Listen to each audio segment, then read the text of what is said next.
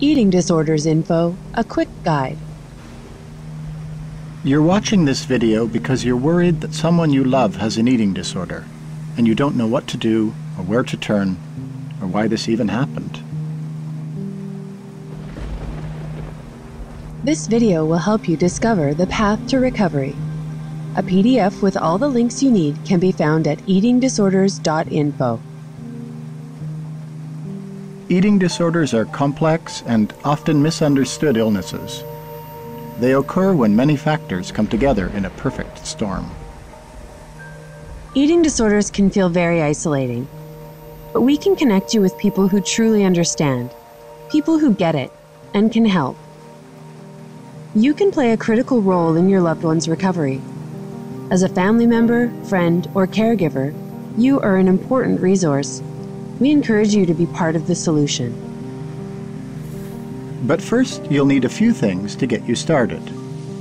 To get a clear picture of the problem, consult with your physician. Refer to the PDF at eatingdisorders.info for information about warning signs and where to call for advice. To access free treatment at an eating disorder program in Alberta, you will need a referral from your doctor. Again, all the relevant documents you'll need can be found on our PDF at eatingdisorders.info. Go to the doctor's appointment with your loved one for the initial assessment and referral. Denial of the problem is a common symptom of eating disorders, so don't be surprised or discouraged if your loved one is uncertain about seeking treatment. Meet with a team of experts who will work with you to determine the appropriate level of care that is needed. Treatment might be offered as an outpatient, day treatment, or inpatient.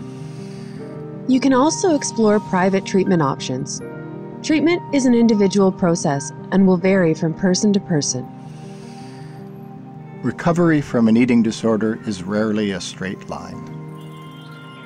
It will require a lot of patience, perseverance, and there will likely be numerous bumps along the way.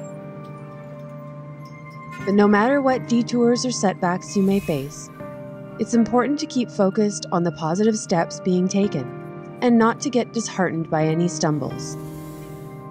As the caregiver, you need to take care of yourself and build as many supports as possible on this journey.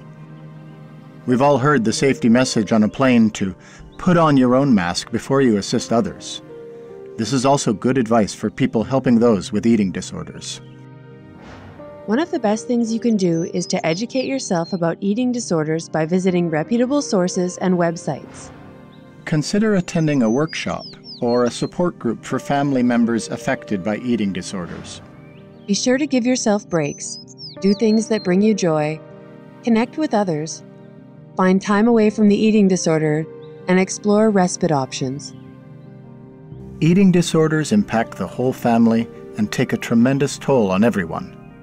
But always remember, recovery is possible. If you need more information, please contact us. We understand, and we are here to help.